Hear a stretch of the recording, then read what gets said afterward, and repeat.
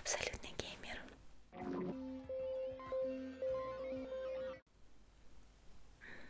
А ты?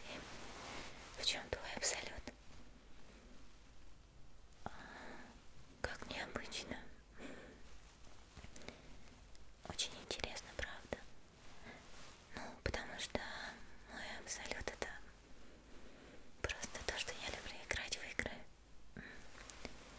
И я достаточно хороша в них.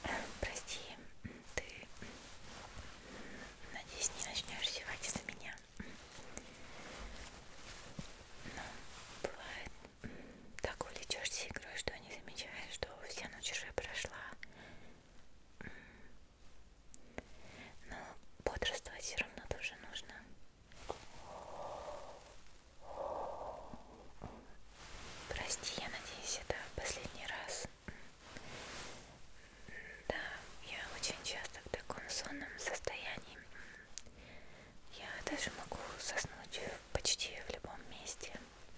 Да. Это иногда приносит неудобства моим окружающим, да, людям. Ну, им приходится меня будить, иногда даже относить куда-то. Иногда они пугаются, что я потеряла сознание. Но я думаю, они уже привыкли. Ну, к тому, что это не что-то пугающее, а что я просто засну. А ты? Как у тебя со сном?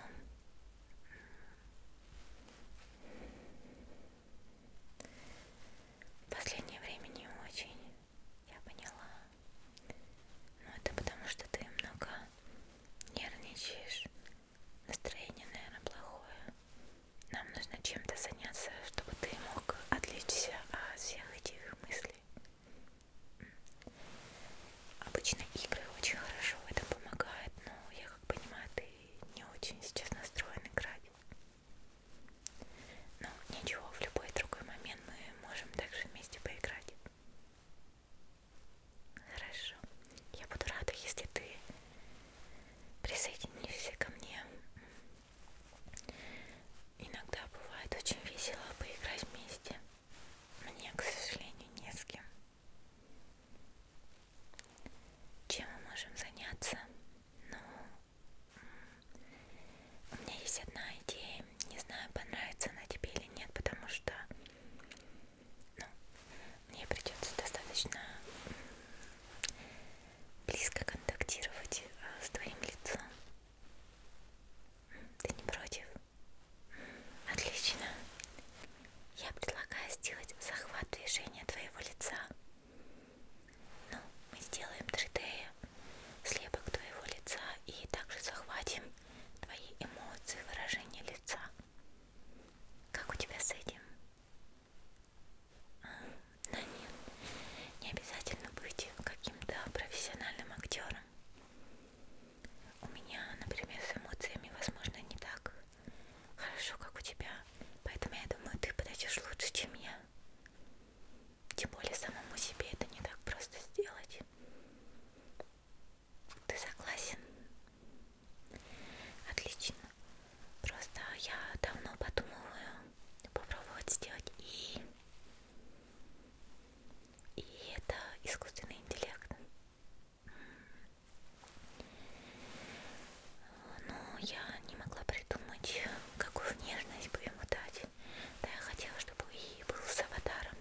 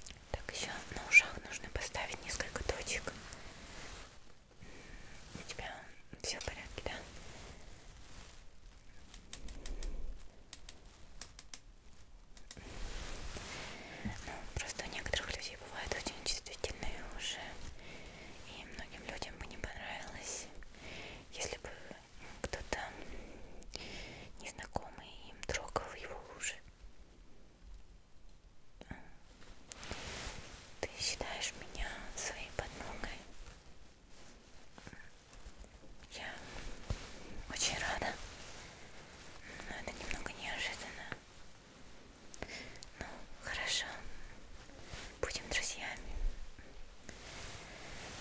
Давай теперь другое ухо.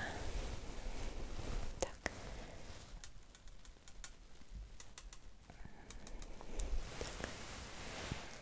В принципе, все основные точки я поставила. С этой линейкой и карандашом мы закончили. Я сделала основные замеры и поставила основные точки на самых, так сказать, выдающихся местах лица. Но нужно поставить намного больше точек дополнительно, чтобы захват был правильный и больше эмоций было показано. Поэтому сейчас я сделаю замеры этой рулеткой дополнительно, да, чтобы понять, верно ли все расставлено, вот эти основные точки на твоем лице. После того, как я замерю и удостоверюсь, что они расставлены правильно, я уже маркером буду отмечать те же точки и расставлю еще дополнительные. Хорошо, вот рулеточка.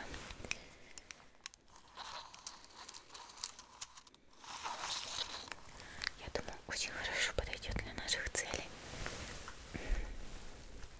Так, для начала глаза. Точки. Так, вот это.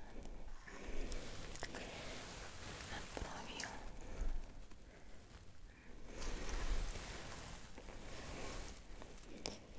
Так, хорошо. Теперь брови сами. Так. И так от переносицы. Так, куда-то. Так,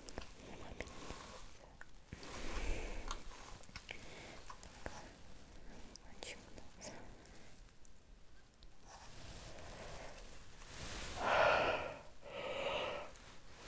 Прости. Так. Так. От скулы, да. Так, длина лица. Так.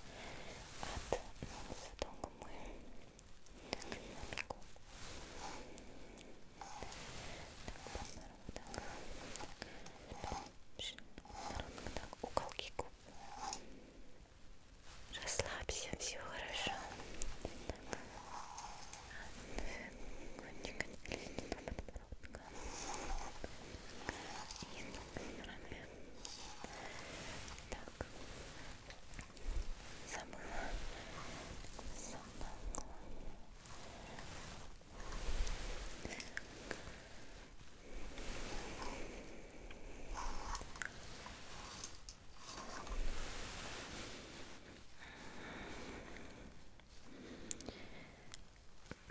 Прости, я просто пытаюсь вспомнить, нужно ли мне что-то еще.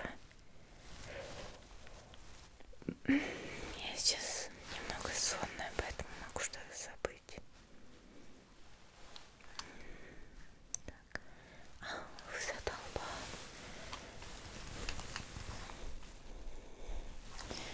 Так, и ширина.